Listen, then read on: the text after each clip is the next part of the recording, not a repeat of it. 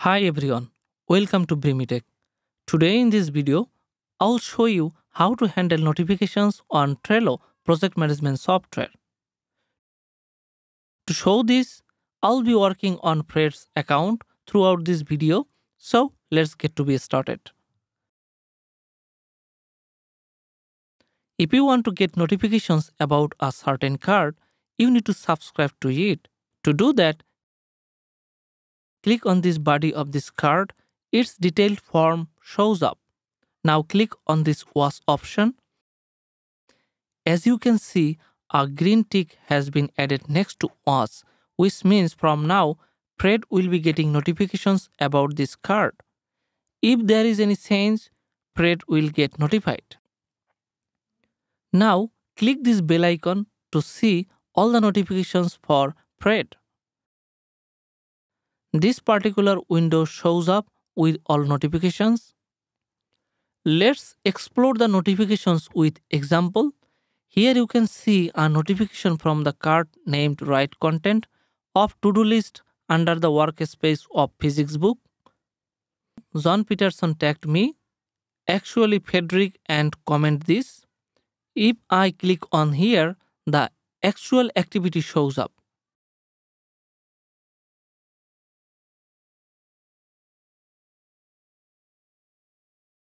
Let's get back to the previous scenario. Here you can see show previous card activity link. Let me click on it. You can see a few more activities. Here John Peterson made a comment and Daniel replied to it. Okay, this is it. Let me scroll down and get to the bottom of the window.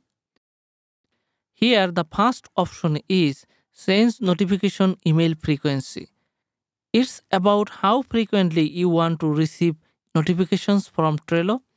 Click here. By default is set to instantly, which means that every time a card or a list or a board is updated or changed, you get notified. Now I click on the periodically option. The moment I click that, the menu vanishes. So I click on the option again to see whether or not it is currently set to periodically. Yes, it is. Now you may think if you choose periodically, you may lose one or more notifications in the meantime. However, you have nothing to worry about. This is because you will receive notifications on all the latest activities in a bundle format, so no sense to lose any notification. But if you select never, not email will be sent.